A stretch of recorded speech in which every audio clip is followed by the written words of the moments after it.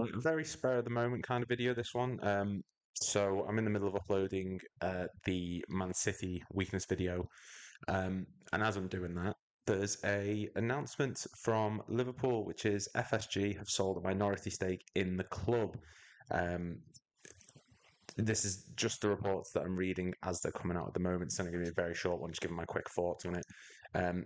FSG have sold a minority stake in Liverpool to global sports investment firm Dynasty Equity. Not exactly sure a lot about them. From what we understand, the investment is around about 115 million. That's what I've seen touted around. So, from what the reports are saying, this is nothing to do with players or any sort of money that's going to be going towards investing on bringing in players, which is something that I think a lot of fans have wanted.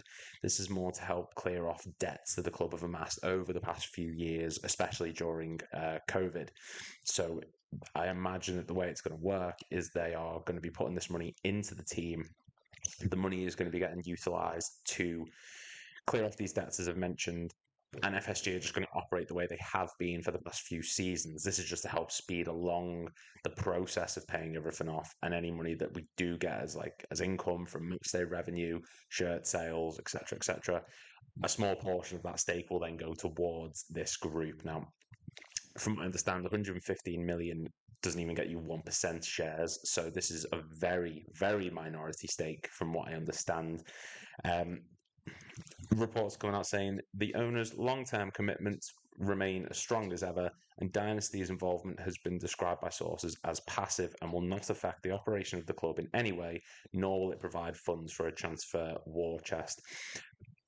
Absolutely fine. I think if it's in any way going to help the club but isn't going to affect performances on the pitch or maybe the transfer strategy, there's no issue with that. I wouldn't want someone to come in and do this scattergun Todd Bowley approach, as I've mentioned in the previous video. Just having someone come in, help pay off these financial debts, especially moving to the new training ground, all the extra staff coming in. We've had a lot of things to pay off recently, especially the Anfield expansion. So anyone to bring in extra financial support for the club is more than welcome. If it's to pay off debt, that's fine. I think they'll be essentially like a loan. They'll cover everything or part or portion of the debt, and then as we get income, it will then go back to them, similar to the way a bank would do things. I've got no issue with this.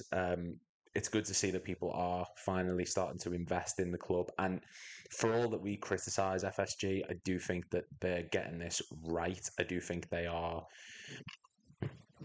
get a lot of grief, FSG, because people just want to see people who are going to invest money in bringing in players, but there's more to it. I would rather a club that are financially secure and stable for the long-term future than someone who's going to come in and spend X amount on tons of players and it doesn't work.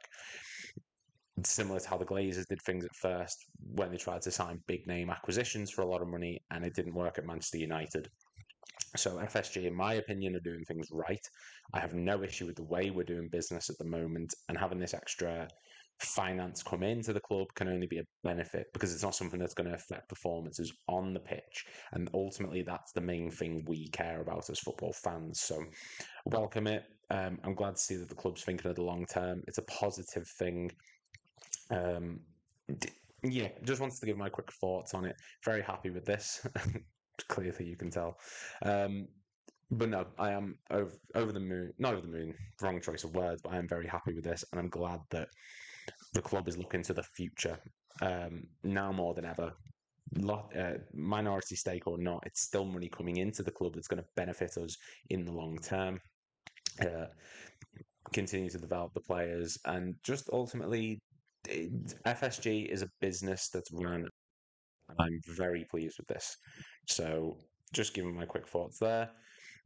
As more news develops, more information will be put up. But for now, thank you very much.